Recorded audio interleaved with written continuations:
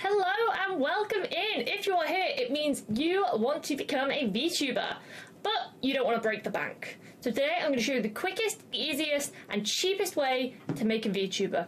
Let's get straight into it. Okay, so the first thing you're going to want to go ahead and do is download an application called Vroid Studio, and you will find this on your Steam library. Once you've downloaded it, open that up. I found this is probably the simplest way you can start designing your own OC. As you can see, I've already made loads of different designs, but let's, for the sake of this, go ahead and create a new one. So I want to make a female character.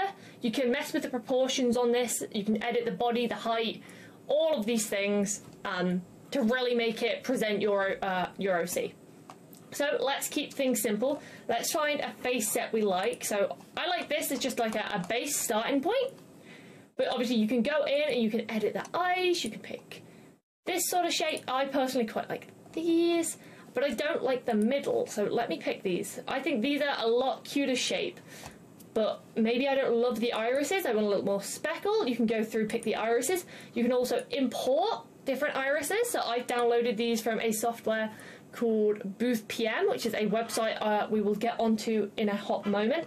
You can edit your eyeliner, eyelashes, your lips, even your skin textures, blush on your cheek, all of these things. You can add face paint, which I think is pretty cool.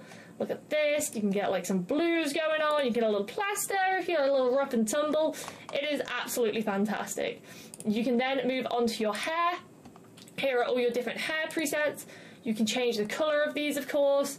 Maybe I want her to have nice, cute purple hair. I think she looks really pretty right now.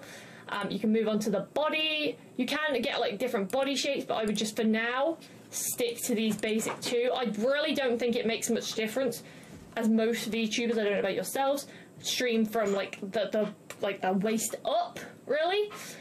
So unless you're doing full body streaming, which we can do a tutorial on, I would just recommend sticking to the basic one. Make your life easy. There are also various different outfits you can have. So you can have, let me zoom out and make her a little bit higher. You can have little suits, you can have maid outfits, you can have kind of like gym attire. You can have, obviously, the classic maid set, the classic, which for the premise of this comes in loads of colours. I think the purple looks cutest on her. Maybe the black? Nah, we'll stick to the purple, keep in the colour scheme. You can then change your socks, so if I click my middle mouse button and pull, you can change the socks. So maybe I want her to have black socks, maybe I want her to have little trainer socks, maybe a little uneven thing going on. Whatever you think looks the best. Same goes for shoes. Maybe I want her to wear have the Crocs and socks vibe going on. Flip-flops and socks, because we're not trendy out here. Same for accessories. There are not that many accessories yet, but we do have different kind of glasses and, of course, ears. Where would we be without ears? So maybe I want these to stay in theme with the little purple vibe, so I can change the colour of my cat ears. Note that doing all this on Vroid, these will be fully, like, I guess you would say, rigged on live 2D and 2D avatars. You obviously have to do all the rigging yourself. It's a very difficult process. When you build something in here, the physics and sort of all of that side of it, you do not have to do any of it. You just design a character and that is it. It's simple as could be. When you go for the look, I would highly recommend taking the outline off, because compared to that, I personally think it looks a lot smoother and better with no outline. But it's obviously up to you what you think looks better. I would just like to show you the expression editor. Now, once you've exported this, it will come out with some preset expressions. You can add more expressions using Unity, but I would recommend sticking to the basic ones. So at the minute, I've got smile, sad, angry, happy, surprised, eyes closed, and then we got like winking. So for example, I'm not thrilled with the sad emote. I think she looks a little bit more like miserable. You can obviously go for like demon mode. You can open their eyes fully. You can close their eyes, make their irises a little wider. I think opening the irises adds a lot when you're trying to make a sad emote, personally. And if you want to make like a spicy emote, I would recommend hiding the highlights. But you can go ahead and you can edit the shapes and the eyebrows and all of these things. They do obviously have some like preset things, but I think just opening the irises up makes a hell of a lot of a difference to making your character look a lot sadder.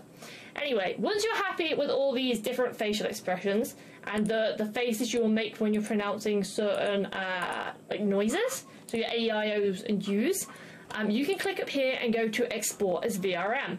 Once you've done that, you just have to click export and it'll come up with this. I would recommend filling out all of this. Of course, it says you don't need to. I would recommend filling in the title, the creator, but the rest of it, just put one in each of these boxes. I know you don't need to, but I've had issues in Unity when these haven't been filled out, so I would just fill them out. I'd also tick all 3 of these. I've never needed to. Obviously, I'm not doing any of these sexual acts. I would just tick them. That's what I would just tick them, and then your life is easy. Once these are all ticked and you've filled all this out, you'll be able to click the export button. Once you've exported it, save it somewhere safe, and here is how you are going to use it. You need to pick a software that you feel comfortable using, that you think would best show your 3D VTuber off. I personally highly recommend VC Face. There's a lot of options. You can use animes. There's lots of 3D options out there, but personally, VC Face has been the best to me. I never really get any lag. I have no issues. It's very easy to calibrate, and I just feel like it's the most there in terms of tracking. So let me unhide this, and I'll show you what it'll come up with when you first start. So as soon as you load in, your screen will look like this, but you will not have all of these options down here. You will need to click Add Avatar and find the VRM file you just exported. As you can see, I've made many of these, but click whichever one you want and then open it. So let's, for example, we'll use the Pokedemon today. I know there's 2 of me on the screen right now, but there you go. You can use Alt in your mouse pad to zoom out as well, so just remember that. Now there's a few settings I would recommend changing in here to get the most out of your 3D avatar. So first thing I would suggest doing is going into your settings and going into your general settings. It'll look something like this. Obviously, it depends. I'm a very hyper streamer, so I've reduced my body stiffness because I like the wiggle and the hyperness that it is. But if you're more of a calm streamer, you might want a little less movement in your character, as not to kind of throw off the theme that your stream is going for. I would also recommend turning off auto blink, but otherwise your VTuber is just going to randomly blink when you're not. Right. The other, and one of the key things I would recommend you doing, is turning on this experimental expression detection. It's probably the best feature that you can find in VC Face, and it will show you all of these things down here. So you will have all of these expressions that you exported from Vroid Studio. Your neutral, fun, angry, joy, sorrow, surprise, and you can calibrate each one of these to a hotkey. There you go, that's the button I'm after. But you can calibrate all of these to different hotkeys. So I have neutral, I have fun, I have angry, I have joy, I have sorrow, surprise, and I have a few more that I've created on Unity, but that is a completely different tutorial. So please turn on your experimental expressions and you can calibrate it so you don't need to click those buttons, and it will just see your face in that expression and reflect it on your viewers. The next thing I would recommend doing is adding your microphone in here, and obviously using the correct webcam that you're going to use. Having the mic allows for slightly better mouth detection. If it can hear you, it really does help with the mouth tracking. So I just recommend making sure that's all set up correctly. In terms of exporting this, you may want to select virtual camera. So as you can see on here, I currently have the settings over my VTuber face. Now, if I was doing this on stream, that would all show up. It would show up exactly like this. Now, I've exported this as a game, so it exports this entire page. However, you can set it up to export as, where is it? Virtual camera. So all you'll have to do is go into your OBS, click camera, and then you should be able to select basically just your avatar as a camera, and it'll have a transparent background, which I really like. But for some reason, I like to show stream what I'm doing in VC Face sometimes. So I just have it as a game capture, but I'm not sure I recommend that.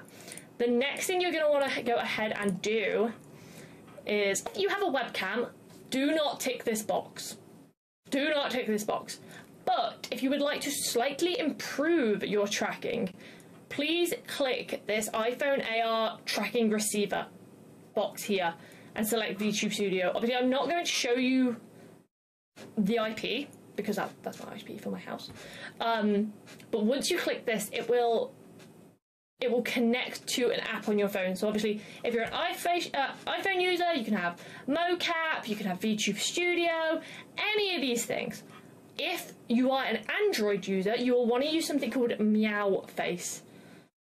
Once you start it up, it's quite self-explanatory, but just make sure you tick this box. It will connect to the IP in your house, and it will match up with this, basically. Just make sure they match, and as long as they do, it will receive to the computer.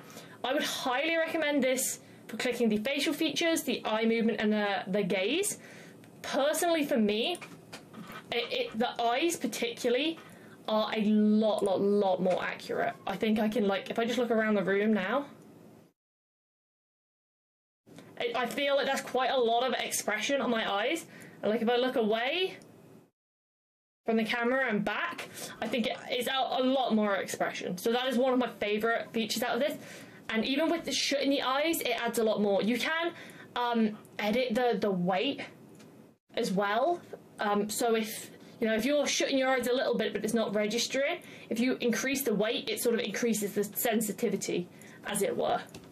Once you've done that, you will need to go into your OBS or Streamlabs or whatever streaming software you would like to use. So I'm using OBS, and I have just added it as game capture, but like I say, you can add it as the camera capture. It's whatever you're most comfortable with. It doesn't matter either way. But in short, that is how you will go about getting a Vroid very easily.